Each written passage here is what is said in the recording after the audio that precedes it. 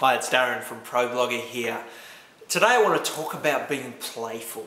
I'm standing in front of some of the artwork that my 4-year-old has done at kindergarten, and it's really been interesting to watch the progression of his artistry over the last couple of years.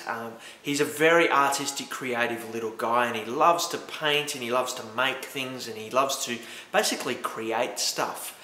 But the quality of his work, and the quality is the wrong word, but the intricacy of it and the development of it has been fascinating to watch over the last few years. And really what I've noticed is that the more he does it and the more he experiments with different mediums and different ways of holding a brush and using his fingers and different types of paints and cutting up stuff and sticking them on, the more he experiments, the more he learns and the more he develops.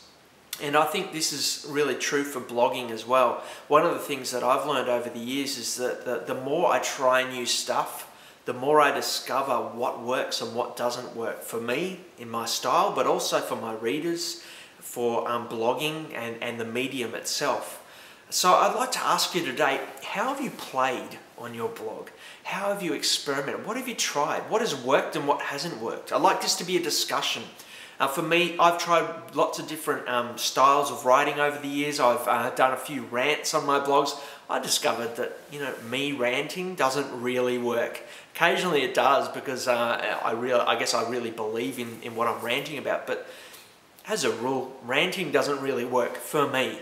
I've tried writing in the third person at times. That sometimes has actually worked for me, and it's had a real impact upon people.